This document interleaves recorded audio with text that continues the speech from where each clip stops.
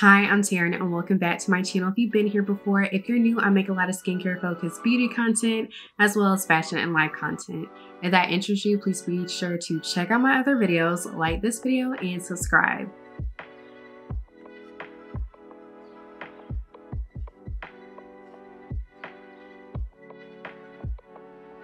This week's comment of the week goes to Savannah, and the comment reads, "Can you talk more about the Clindamycin cream? I just started it." So that is the basis of this video. I'll be talking about clindamycin and benzoyl peroxide, why I was prescribed it, why I take it, and more just about the different components separated. Again, I want to preface this video by saying I am not a professional, I'm not a dermatologist, I'm not a chemist, I'm nothing like in the skincare world professionally. I am just a skincare enthusiast, and I like to do these videos to kind of explain like why I was prescribed certain things, how my skin is doing, and try to like help put it into terms that are more digestible. There are a lot of great YouTubers who are professionals, and I will put some links to some articles if you want to learn some more. Clindamycin is an antibiotic that is prescribed to treat bacterial infections. In this case of skincare, it is a topical treatment for mild to moderate acne. It takes about 4 to 6 weeks to see improvement in the skin after starting clindamycin. Clindamycin is also typically used with another treatment. Moving into benzoyl peroxide. Benzoyl peroxide is an antiseptic, and in this case, it is used to reduce bacteria on the skin. Different from clindamycin, you can purchase benzoyl peroxide over the counter. Keep in mind, benzoyl peroxide has peroxide, so it can bleach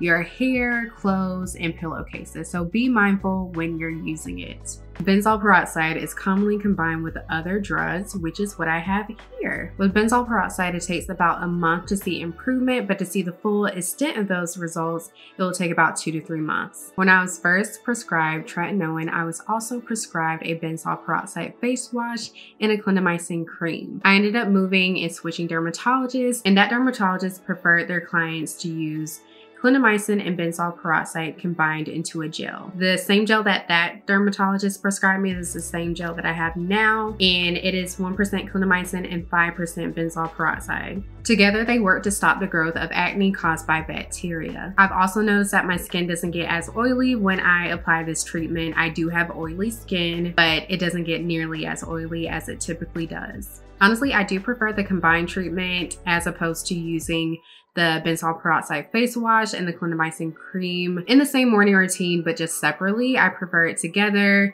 just because I feel like it makes my routine more seamless, and I also prefer to use gentle cleansers. I felt like the face wash seemed to be a little bit more irritable to my skin versus the combined gel form. And it's also easier to like travel with, and you know, you don't have to worry about your face wash accidentally getting like flipped open and bleaching your stuff, so that's nice. When it comes to how my skin has reacted to this, every time that I start taking it, my skin does feel a little bit dry and scaly. I recently started taking this again about 2 weeks ago, and my skin was pretty scaly. I applied makeup over it, and I could tell like my skin didn't have that smooth surface that I've had for a while now. I don't get as many breakouts right now. Smoother, but I still have pigmentation. I apply a thin layer of this gel on my face in the morning and spread it across my face.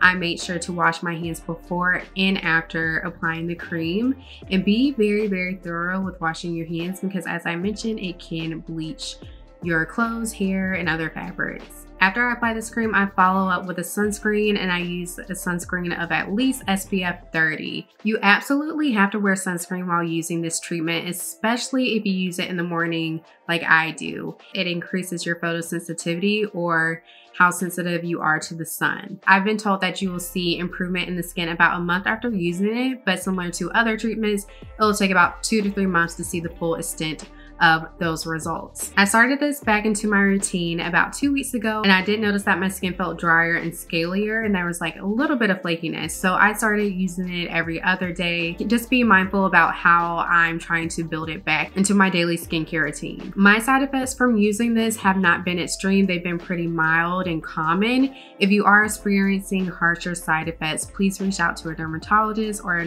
another doctor just to figure out if this is something that you should continue taking or if you should scale back. I did a video last week on whether or not I was going to take spironolactone, and spironolactone will help with hormonal acne, and this is going to help with bacterial acne. Personally, I've had a great experience with having this combined gel in my skincare routine, and I noticed that along with using tretinoin at night, that my skin had very great results with not only reducing my acne, but also reducing those post-inflammatory hyperpigmentation and hyperpigmentation on my skin in general. So I do enjoy having it as a part of my skincare routine, but that is something to definitely discuss with your dermatologist if you want to get on it or if you're having any issues while on it. I hope this video answered any questions. Let me know what you think in the comments. Have you used clindamycin and benzoyl peroxide in a combined form? How did you like it? What were your results?